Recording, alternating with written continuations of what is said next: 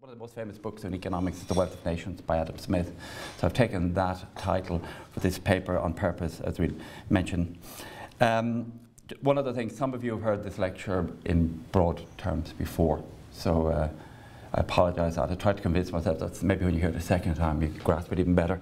But there is nothing new or nothing exciting for Conor to report on drive time or anything like that. It's going to be quite deadpan, but anyway, I'll have a shot at it.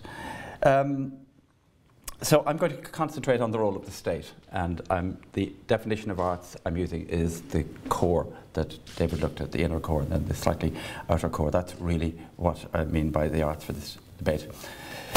So, as Conor said, really one of my main themes is we're going down a dead alley if you talk about the employment benefits of the arts. It's important to point it out that there are employment benefits, but you can never lose sight of emphasising these broader wealth. And wealth is not monetary wealth. It's wealth if you look up the definition of it, it's a much broader concept. So what I want to draw attention to is 5 things. There's slightly different classification to David's, but we're ending up saying the same thing. One is to do with national and regional identity and the role of the arts. Then connected to that is social cohesion. In a sense, national identity matters because it creates social cohesion, and social cohesion is fundamental to the operation of an economy or any society. So, and then national prestige, which is slightly different. National prestige can lead to social cohesion. Then, as David talked about, experimental innovative work, that a lot of work can go into the subsidised sector that benefits the wider economy. He also talked about option demand for future generations, which affects the built heritage and museums and libraries. And then the economic spin-offs. So I'm going to dismiss the direct employment benefits, but there are other important spin-offs, economic spin-offs, which are important to emphasise. So the first is, as you see here, the wealth benefit. And the argument is simple, and the President, Higgins, has been making this argument quite a bit of late. It's linked to the national identity and the social cohesion, and I think it's good that argument has been made. So the argument is, if it contributes to national identity, and national identity benefits all of us, therefore all of us should pay for it through taxation. The argument is almost trivially simple. I just want to, before I come to that and it's linked to social cohesion, I mean, the concept of national identity has been criticised very severely, especially in the US. So it can be divisive and exclusive. So whatever we're talking about in Ireland, it must be an inclusive form of identity. But we're much smaller. We're just like a small region of a much bigger economy. But again, just that this is a much debated topic. The other point that's often made is, okay, if it does contribute to national identity, so what? You know, sports contribute to national identity, media, religion, language, and so on. So again, this is from a Canadian economist, and again, just to make this point, of course they do, but the arts do as well. Just to say that others do does not mean that arts does not contribute. And the main argument then is linking to public funding is that if national identity makes us feel a sense of a nation and cohesiveness, which I'll mention in a sec, that in a turn is a wealth benefit, because you see some societies around the world, they're not functioning simply because they don't have social cohesiveness, and that's part of the problem in Greece at the moment. There isn't social cohesiveness, and if that breaks down in society, the economy collapses as well. So it's a very strong argument for public funding, and the arts can unquestionably play a role in this. Now I'm going to talk, David talked about the measurement difficulties. You know, we can set out the arguments, but they're almost impossible to measure. But a point I would make is that's true of almost every economic area. David mentioned motorways as relatively straightforward. In fact, I point out in lectures that it's not, because the main benefit from motorways is the saving of lives. And it's almost impossible to put a value on the saving of lives. So it's not just in the arts. So, but just because there's difficulty of measurement doesn't mean the strong arguments cannot be put. And of course, you acknowledge that the other areas contribute to national identity as well. It's not exclusive to the arts. The second argument is social cohesion, which is really part of the first.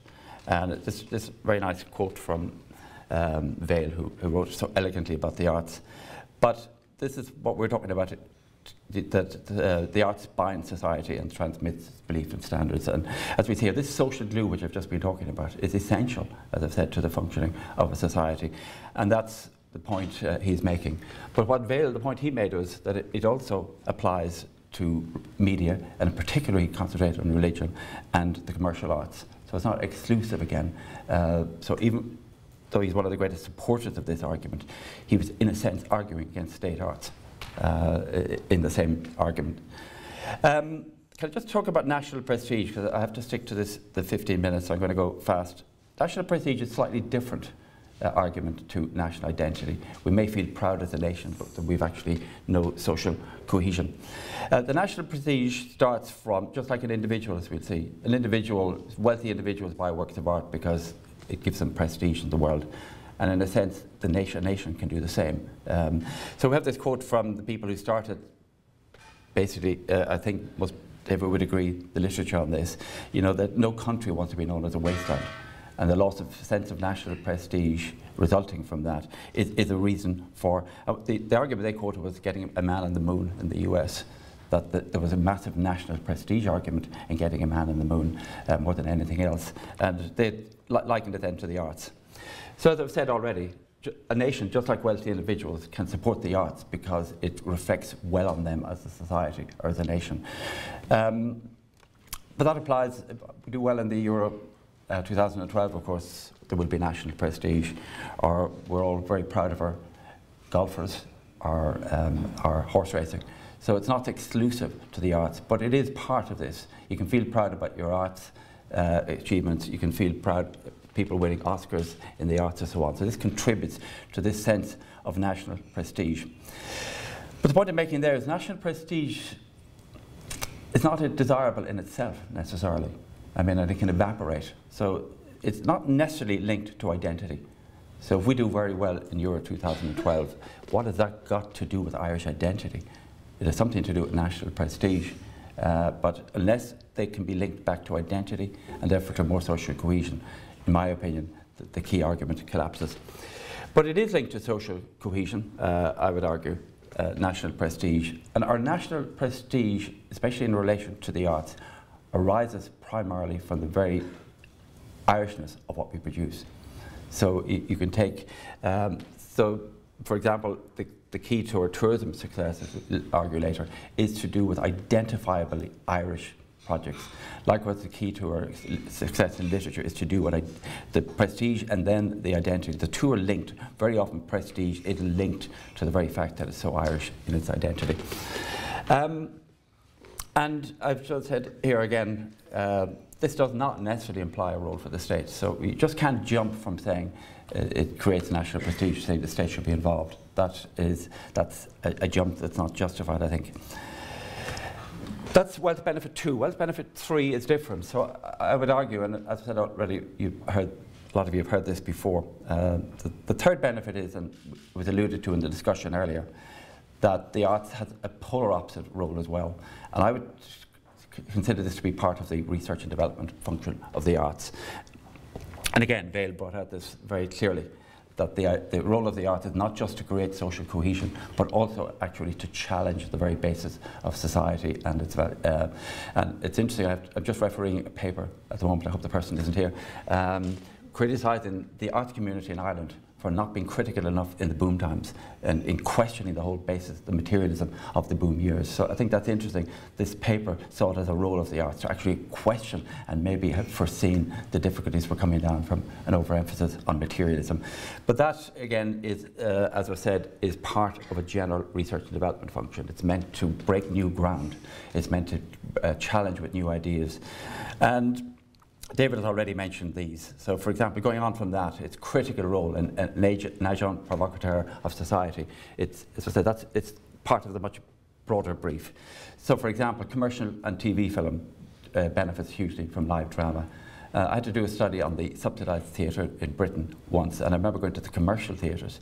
They were stronger in favour of subsidies than the subsidised sector was, because they realised that an awful lot of the experimental work is done in the subsidised theatre that eventually gets onto West End, maybe 1 in 20 of them. So they recognised that spin-off benefit that David talked about. Likewise, concert halls and theatres, orchestras and drama groups, they're the laboratories for composers and playwrights. And we were talking about this at lunch yesterday. I mean, in the university, we get funded for our research. And we're lucky if 1 in 20 of them actually leads to fruition. So it should be the same in the arts world. A lot of innovative work will fail. That's the nature of innovative work. But unless you have that bed of innovative work, then the commercial arts will not prosper. And these are the concentric circles that David was talking about. They're also a testing ground for new performing talent. So again, I can't remember the name of it, Mackenzie, he was one of the big entrepreneurs, and he was arguing this, that it's not just a test bed for drama, it's a test bed for talent as well, that they don't have to incur the expense, just like we said in pure research. And what I don't have here is also a test ground for, I always remember the story, I was looking at Apple and BMW. One of the big success stories, as I understand it, I talked to the person from Apple, is their design. And he said the key success of BMW is not the engines of the car, but their design. And then again, this is, as David was talking about, this is the feed in from the core out to the industries. And again, that's a spin-off. So the experimental, innovative part of the art, I think, it could be pushed much stronger by the sector. So what if nobody turns up at a theatre if it's experimental drama? That's the whole nature of experimental work. It's not to have bums and seats, to use that awful expression, but it's actually to break integrative ground that may be commercially a success at some stage. The fourth benefit David has talked about, it really relates much more to the built heritage and museums, which is a very big part of the Irish cultural sector.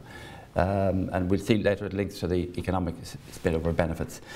And the argument here is it's a bit like the three existence and option demand that David talked about, but in particular in relation to later generations. You know, once it's destroyed, if we don't hold on to the built heritage, then it will not be available for future generations. And we may be prepared to pay for it. So even though we don't go near any of these at the moment, we may be prepared to pay.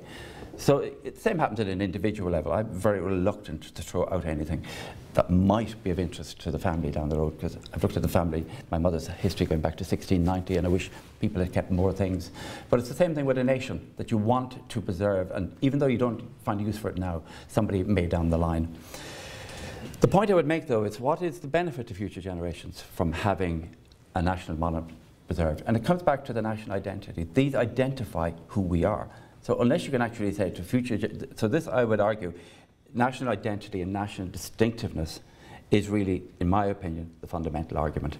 So preserving a national museum that we don't value now, or a national monument, links fundamentally to this. And going back again, national identity and national cohesiveness is a public wealth benefit. We all benefit, including the functioning of the economy, and therefore there should be significant funding by the state. The economic spillover, so I'm not dismissing these, but they're important. And I think it's actually, I'm trying to convince myself that it's useful that you've got two different approaches to the material today. So I always try to justify things after the event, but David has come at it from a different angle, which sometimes can tell students, if you read two different textbooks, if they come at it from a different background, it actually helps you understand the material. So I'm coming at it just from a slightly different background. So the first argument is that state monies are devoted to employment, Enterprise Ireland. Why not to the arts as well? So it's part of employment policy, and we talked about that yesterday. The main point I would make is direct employment is not special. If you put €1 billion into any activity, hairdressing or whatever, it'll create direct employment. So it's almost a meaningless argument, although you have to identify that there is that direct employment. But there are economic spillover benefits that the sector can emphasise. And the biggest one in an Irish context is that it's a tourist attraction. So it may be the magnet that attracts tourists into an area. So we've heard very glowing mention of Temple Bar, which I endorsed this morning from several speakers, but there's literary trails and heritage, and that's documented very well. And there is a tourism budget as well, so the arts sector can tap into that. But it's wider than that. It's again, going back to one of David's points, it's a key contributor to creative city. I know Florida, some people like his work, others hate it, but it's this notion that creative people actually attract other workers into the city. And the creative city concept, although it's hard to pin down what it is. The counter-argument, of course, is, well, sports facilities. Lots of people come to Ireland to play golf. They go for nature trails, they come for the good pubs and restaurants. So you'll hear people arguing, people are coming to Temple Bar because there's very good pubs and restaurants rather than the other way around. And it's just to acknowledge that argument. I always believe in argument is to know what the others are going to say and answer it before they make the point without you addressing it first. But I think also it's not just the state arts sector. I mean, the commercial arts sector, so the West End in London is a huge tourist attraction, which is in the commercial arts sector. Temple Bar, rock concerts and traditional music concerts, which are a cross really between the two. Just to finish on this, I know I'm running slightly over. I think the point I would make is that some of these activities, so you can play golf anywhere. I don't play golf, but I gather Ballybunion is different to any other golf course in the world. But I'm not sure at the end of the day you're just looking at the ball all the time. But I think in relation to the arts, though, you could say it's a product that's going to last. There's a distinctiveness and an Irishness. It goes back to the national identity. So some people come just back from a music festival in Sligo built around Yeats, and it really is an extraordinary experience, and the way they've used Yeats there as a tourist attraction. So you could say that's unique and cannot be reproduced anywhere else. So I would make the argument that the tourism aspect is important. And finally, I make the point is there's not necessarily any conflict. You're not prostituting your cultural heritage, in my opinion, in attracting tourists. It's because what attracts tourists, in my opinion, is the very distinctiveness, distinctive character, Irish character of the tourism product that the state is trying to promote. So a couple of concluding comments. David has mentioned this. We have to distinguish between public and private benefits. And the public benefits should unambiguously be financed out of state monies. So what I've tried to emphasise was these wider public benefits. David talked about the non-economic value and the cultural value. It's the same thing in a sense. But what I've tried to emphasise, I think, is the national identity and distinctive Irishness that the arts can contribute to. The next point I make here is we all know these benefits exist. The difficulty is, can we actually put a value on them? And we can't. No matter how many indicators we come up with. I did work for the English Arts Council. They were ending up with 45 different indicators. You then have to aggregate them to say something. But I think at the end of the day it's going to be the strength of the argument. And I'm sure the arts community are tired, but every sector, the education sector, you have to keep repeating these arguments. So I think at the end of the day it's relying on the force of the argument and the spirit. I remember I was on radio arts programme with somebody recently, I won't mention her, but I was so impressed just by the sheer force and enthusiasm of the argument. I think the other important, I think the distinction between commercial and state arts sector blurs at certain points, but at the very core of David's diagram, in Ireland anyway, it's unambiguously state sector. But that distinction, most of the employment is actually in the commercial sector. In Ireland, the vast majority is in the commercial sector. And the commercial sector, in my opinion, should be just as valued as the state sector. Commercial sector is like any other business sector, but I was surprised to hear at the lunch yesterday that there's so little assistance given by Enterprise Ireland to the commercial state sector. So that's something that could be looked at. So there's so much emphasis on the IT sector, and as David said already, a significant part of that is creative. My conclusion then is in relation to the economic part of it is it's the commercial sector is a key part of industrial and tourism policy, and that's a message that needs to be repeated, but not at the expense of the other defining benefits of the arts. Thank you.